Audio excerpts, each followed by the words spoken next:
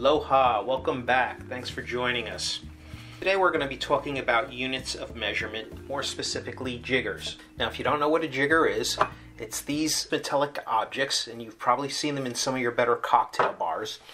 And as a matter of fact, if you do go into a bar and you're thinking about ordering one of their craft cocktails or one of their high-end cocktails that's $12 or more, and you don't see one of these, get a beer, get a wine, get a rum and coke, gin and tonic, whatever, but do not get a cocktail, because if they are not measuring the drinks properly, it's going to be unbalanced. If you just want something strong, then just order a vodka on the rocks or scotch on the rocks or whatever, but you're not going to be able to make a good craft cocktail if you are not measuring the ingredients. When I first started out, I got one of these. This is pretty cool. I don't know how accurate it is, but it had the half ounce, 1 ounce, 1.5 ounces there. Then I moved up to one of these, which is really great because it's got ounces, teaspoons, tablespoons, milliliters. It's got like 4 different units of measurement here. The problem with all this stuff is that if you really are mixing and making good use of it, these things break, and they break very easily, and you want to be spending a lot of money or have glass all over the bar. That wouldn't be cool. You really should look into buying a good stainless steel jigger. And as you can see, there are a great many deal of them. You definitely want to get this from some place that is known for making jiggers.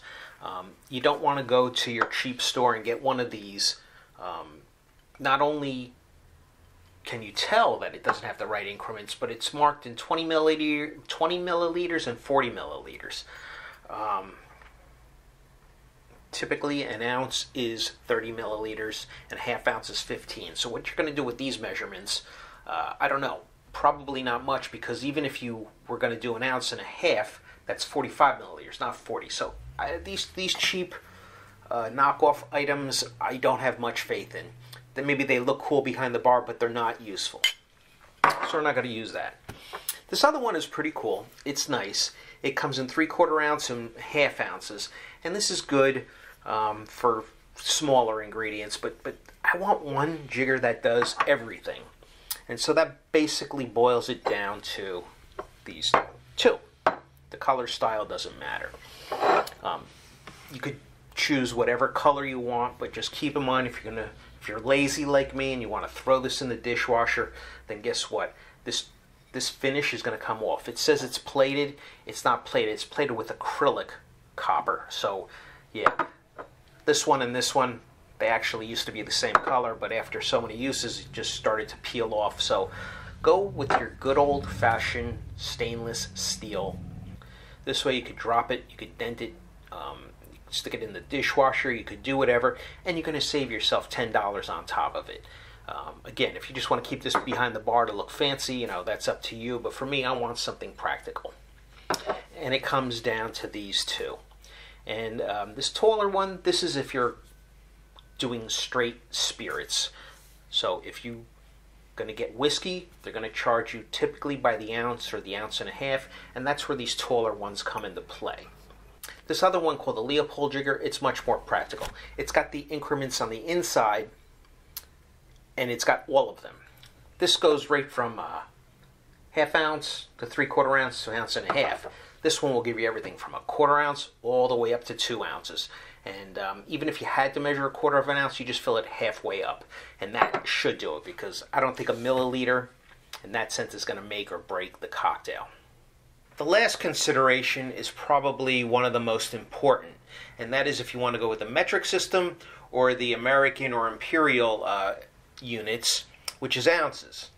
Now, any cocktail book that I ever pick up is in fact in ounces. Of course, most of the rest of the world, including Europe, are going to give you the measurements in milliliters. The issue I have with milliliters is that if a half ounce is 15 milliliters, how are you possibly going to measure 7.5 for 1/4 ounce? Or 3 1/4 for 1/8 ounce. It gets tricky, and I know half a milliliter most likely isn't going to affect anything, but most bartenders I speak to, or master mixologists, they all agree that the ounces is the way to go, because it goes in pretty divisible numbers. It's a personal preference. I like the ounces better because, again, most of the cocktail books I look at, that's the unit of measurement. The great thing about these is it's got all the measurements from a quarter of an ounce up to a full ounce, and if you flip it over, you got an ounce and a half, or if you fill it to the top, 2 ounces. It's very precisely measured. This is the way to go. This is my favorite one, or my favorite style, I should say. Now, with some of your thicker ingredients like honeys and syrups, you generally want to pour those first because a lot of that is going to stick to the sides. So then when you put in your next ingredient, like lime juice, which is acidic, and spirits and rum and vodka or whiskey or whatever, it's going to wash out the rest of that syrup or honey, and that's the way to go. Some people build their cocktails from the thickest ingredients to the thinnest to wash everything out so the measurements are perfect. Other people do it from the least expensive ingredient to the most expensive ingredient. Generally, everybody normally puts the spirits last because that typically is the most expensive ingredient.